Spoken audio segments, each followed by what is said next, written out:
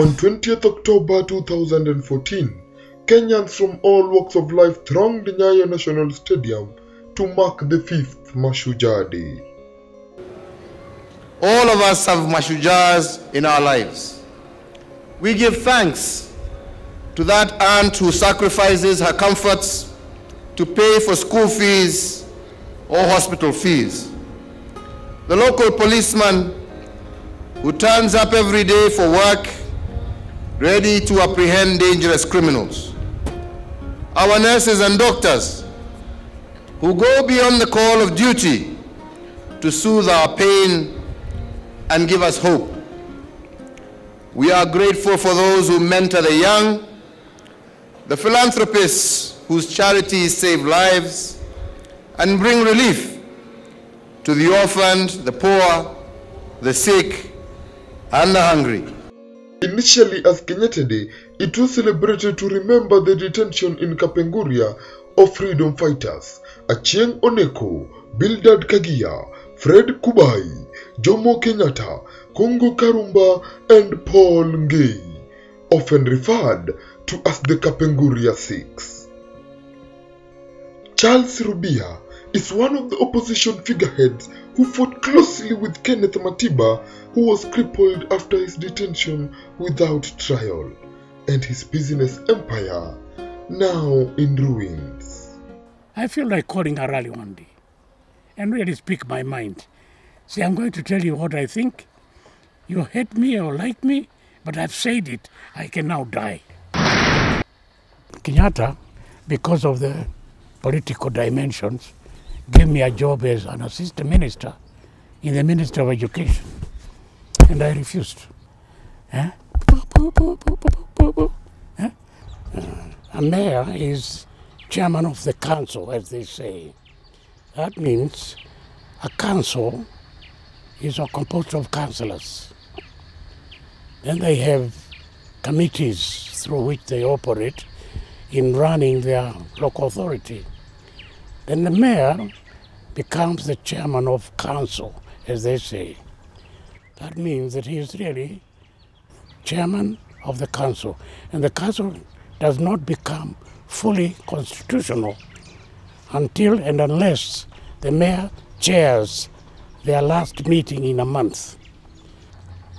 I became mayor the first time in July 1, 1962. That was just a year before Uhuru. And as an example of the weight, the volume of the engagement in those days, I can tell you, this is a book of 76 pages of my speeches in 1 year. In 1 year, that is 1962 to 63. It's a booklet with all my speeches, not everyone, but really the important ones. Those that were repeating were left off. But it is a 76 page, that one. That gives you a rough idea of the volume of the work of the mayor then. The script was always the same: credentials at State House, followed by a reception by the mayor of Nairobi. The mayor of Nairobi had a special role in independent Kenya because that is where all the ambassadors are. So when an ambassador came, he would go to State House to present his credentials. The next stop was City Hall to sign the mayor's book. So my role was a bit more than just a mayor of other mayor towns. And I became very, very involved. So that in 1964, I went to the States. I was invited by their government. And I went to America for 2 months, visiting their cities, understanding their government system. He served both President Kenyatta and Moi as a minister, and privately his businesses, especially a tour company called Kenya Mystery Tours. Kenyatta, because of the political dimensions, gave me a job as an assistant minister in the Ministry of Education. And I refused.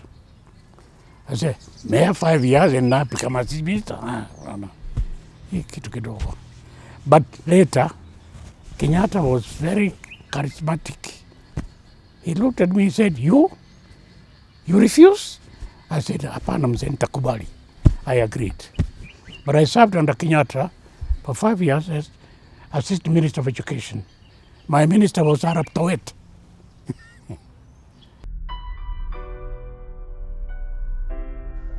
All that changed in 1990 when he and Mr. Kenneth Matiba teamed up to demand a referendum on the country's political future. A group of us, there were many of us, but a group of us in Nairobi used to have meetings trying to plan how to sensitize Kenyans to campaign for a multi-party situation to be reintroduced. And we worked with all kinds of people, Christians, churches. We worked with the trade unionists. We worked with a lot of lawyers. Lawyers especially were very many. We worked with farmers even. You may recall that organizations like KFA, which was a farmers organization, had been ruined. So we talked to a lot of farmers about it, but more so politicians.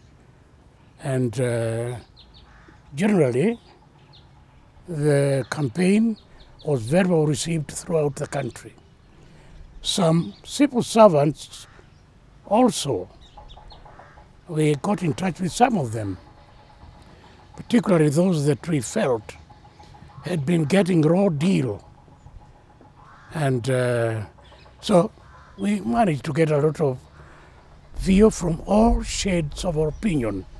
With regard to the churches, we worked very closely with Archbishop Manasseh Kuria. We worked with Ingwana Nzeki for Catholic side, and even the Muslims in some areas. So we sensitized a lot of people throughout the country through the organizations. And generally we felt the time was ripe. And well, a few people decided to put their neck on the noose, as they say. I was one of them. So we thought of, we don't want to be subversive. We want to be constitutional, as it was then. So we applied for meetings. You couldn't hold a meeting without the written permission of the administration. In that case, in Nairobi, we had Mr. Waiganjo, who was the provincial commissioner. Mr. Waiganjo and I knew one another. In fact, in a way, we could say we were friends. And I said, oh, Waiganjo is my friend.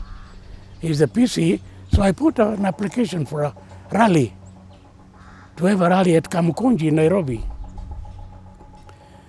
And Waiganjo, being the PC and the civil servant, did not reply to my application, either acknowledging or turning it down. And that is when we decided, whatever happens, the meetings had been organized, and we put it in the papers. On the 7th of July, 1990 was the date. We never received the reply, but through our system, the whole country was waiting, in fact organized to come to the meeting on the 7th of July 1990 at Kamukunji, Nairobi. We had people from the coast, people from Western, people from Southern, throughout. And I don't want to make it too personal, but I can tell you from Mombasa we had 3 buses, organized 3 buses which would bring people. Western Kenya, and I think I can mention here, Mr. Japheth Shamala. I saw his name in the paper the other day, he died.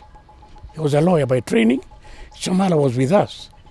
And it was Shamala who was working on Western Kenya, the Balugia side, put it that way. So everybody was ready for the 7th July meeting. Saba Saba was the climax of Rubia's tribulations with Matiba, and they never got to be there. They were in detention. We had a meeting at the Mosaica Country Club. I was a member of the management committee there. And as I attended a meeting of the committee, I was picked up at about 6:30 in the evening. Now, July is a very cold month here, as you know. It's really what we might call our own winter here. Very cold day and very dull. It was chilly. And I was picked up at about 6:30 or nearly 7 and taken for detention. But then, the same day, Kennedy Matiba was arrested from his office. And John Kaminwa was my lawyer.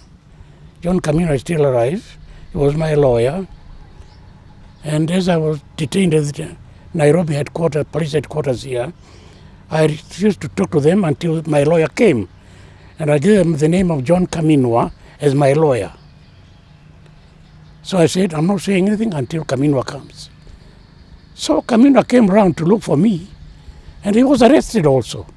But that was the detention date, 4th July, 1990. I was in a very dark cell, very dark, big cell. Wall iko huko, there's small light, like a very, very small star there. Ukiangalia chini huwezi kuona. And I started very funny stories we were hearing, that they keep you, they will put snakes. Kafikiri labda wana. So they put me there for 1 week. I was being interrogated twice a day. And that is, I later learned, it was Nyayo House.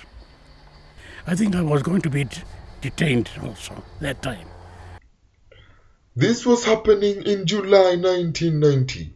In February, Dr. Robert Ouko, the foreign minister, had been murdered. Rubia thus had real fear that the same could happen to him. I can tell you, there was a famous man called James Opio. James Opio was a famous interrogator in that, and he was one interviewing me. One day,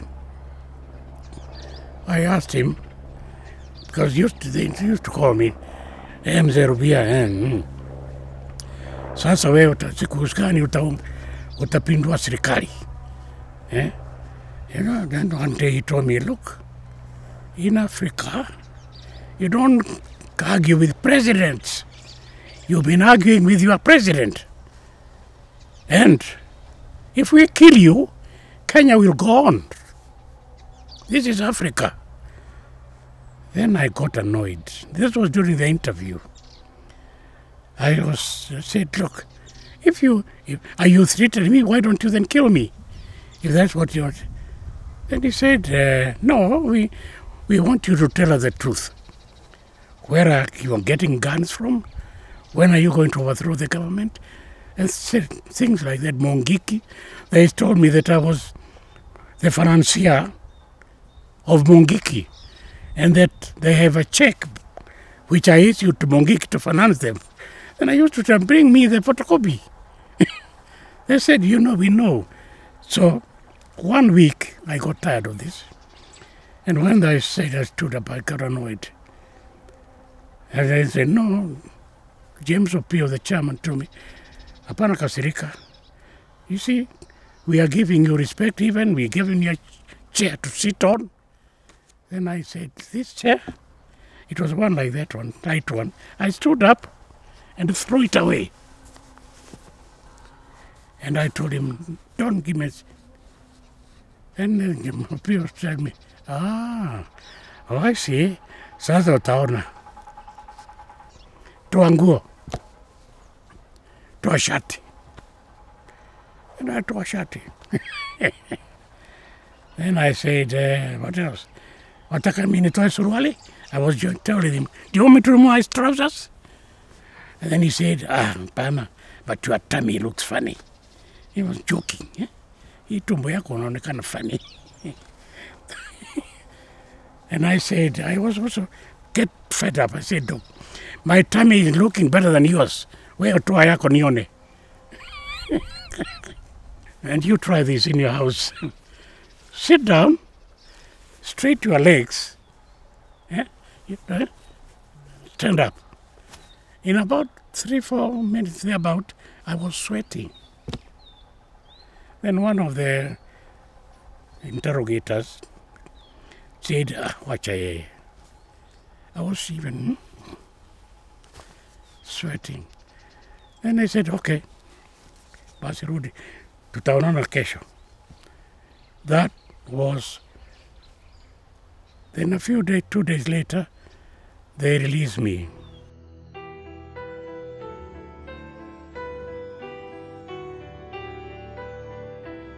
So the detention itself, although 4th, it was dated 5th. Therefore, it was after midnight.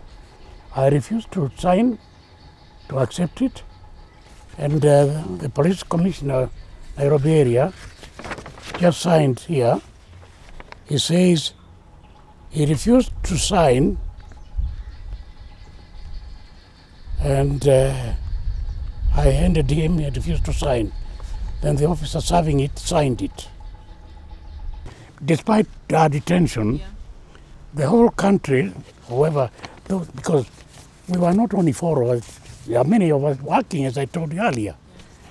Whoever remained out decided the meeting must go on, licensed or not. So the meeting went on the 7th, when we were in detention. And that's when a lot of people died. He was held in 3 prisons for 9 months: Naivasha, Kamiti, and Shimo Latewa. While at Kamiti, he stayed the longest. The detention life was terrible, I can tell you that. It was, first of all, incognito. You are alone. You know, you're not with the other detainees. Just you and the guards. And I usually had about 6 to 7 guards. And I used to joke with them, all people, you are guarding me, all of you, strong people. Oh, look at me, I'm small. What do you think? You're wasting your human energy. But I used to joke with them, but it was, you get to be alone, not with any other detainee. And only you in that block. For example, in one block there were about 8, or whatever they call cells. But I was the only prisoner there. All the others had to be empty. It was a very psychological war, in that you even lose the date. You can't remember what time it is, what date it is, and so on. But that was the life there. Feeding was also terrible. Medical doctor of the prison had recommended that I be given things like milk, because I was really very weak. If you saw me the pictures they took after that, you'd be surprised. But I never got the milk. He recommended meat or fish. I never got those. He recommended that I should be given a bed, because I was lying on the floor. And my problem was cyanosis, because of the dust, allergic to dust and so on. It affected my every system, and I developed this illness of goiter. Now, goiter is something that comes out here. Unfortunately, mine went in, and it was gagging me to death. This thing was crooked. It was being pushed by the goiter. So the doctor said, if this fellow is not treated quickly, he'll die. I couldn't sleep comfortably. I would lie down for about 5-10 minutes and then sit up to breathe. It was terrible. And I think the doctors feared that I would die, and they sent a recommendation that I should go to hospital quickly or be moved to So the President Moi then and his government, instead of taking me to hospital, they preferred to get me out, obviously hoping that I would die.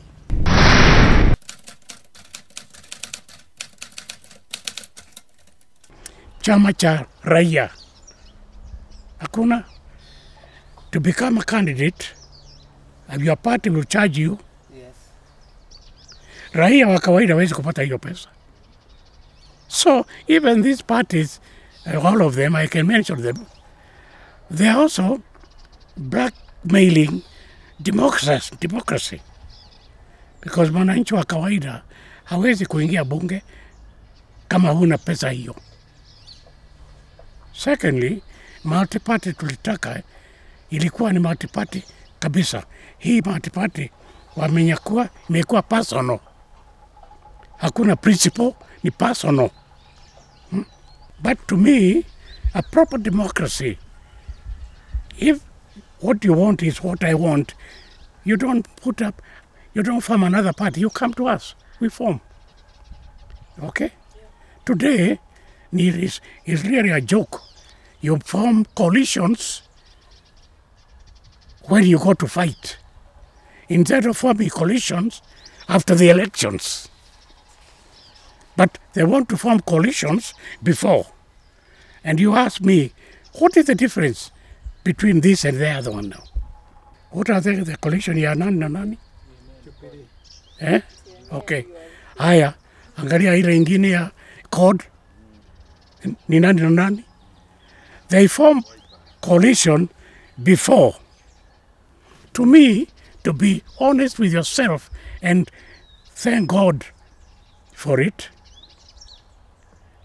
be honest with yourself. What is binding you? Only power. And what is binding you ni upate power. Na hii power unataka ya nini? Ukanyage watu wengine. Why? I can tell you all the code na hii ingine na Jubilee. Kama wako hapa nitawaambia, you are cheating people, you people. What is the difference between party hii na hii na ile ndio wafanye? What is the unifying factor? Is it taxation? Is it public affairs? Is it a set system of government? Is it what? Or is it personality? To me, it's nothing more than power. Na wakishika power, waangalia mambo yanavyoendelea.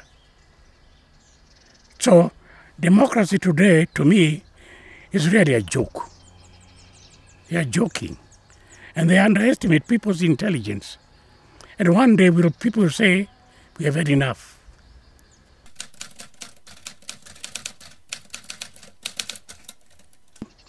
MP anapata pesa over 800,000 in 30 days. Hapana sema per month, in 30 days. To give the proper perspective of it, 30 days, you get 800,000. That is basic, that is bishara yako na. But plus, ingine nearly 500,000 for sitting allowance, traveling allowance, petrol allowance, entertainment allowance. So a member of parliament, in my view, my estimate, gets about 1.3 million, 1.2 million a month, 30 days. Now, 1.2 million in 30 days is how much per day? 40,000 per day. 40,000 per day? You only? Eh? Na una power, you use that power kupata contract huko. You are una influence. Eh? So, Leo, the situation to me is very volatile and is very dangerous.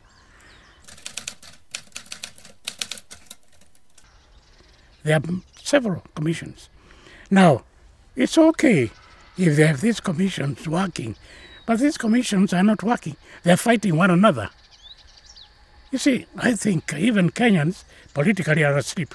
Mpaka waelimishwe, wa wake up. commissions and commissions are fighting one another. I have never thought this could ever happen to Kenya, that one department of government taking another department of government to court. This is happening now. Who is cheating who now? Mwananchi has no bright future unless we change this attitude. So economy is being mismanaged. You see salaries, commission, they are not given salaries. I think when they sit down, they decide how much to get.